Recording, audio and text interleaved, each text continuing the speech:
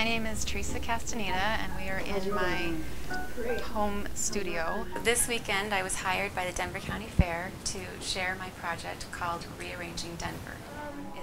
ReArranging Denver is when you take something from scratch and you rebuild it. When you dumpster dive. When you dumpster dive. Make a game. Make a game. It's stinky.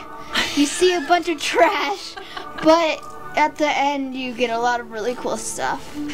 Tiles. A tent. Stained glass window.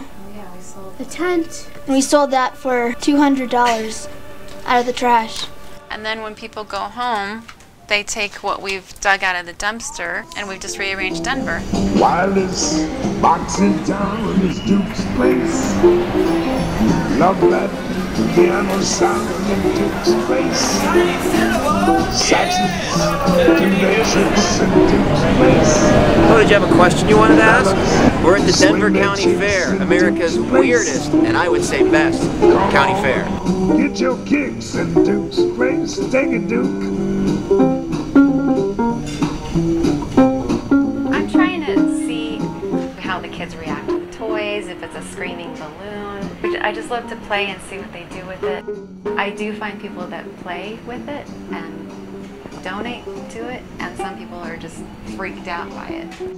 ReArranging Denver is a zero-use project. Everything that people took part in, looked at, took photos in the photo booth, or took home with them was donated from local sponsors or rescued by me.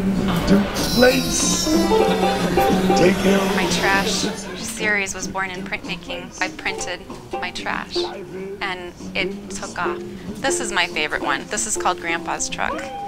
I was raised in this truck, and my grandfather and I and my sister would go to landfills and unload the truck and then reload the truck with what we were going to use at home and remake things with. I'm happy because I'm always creating and sharing that vision with other people, maybe giving them the idea to reuse or recycle. It's cool. I can see how many people I do touch with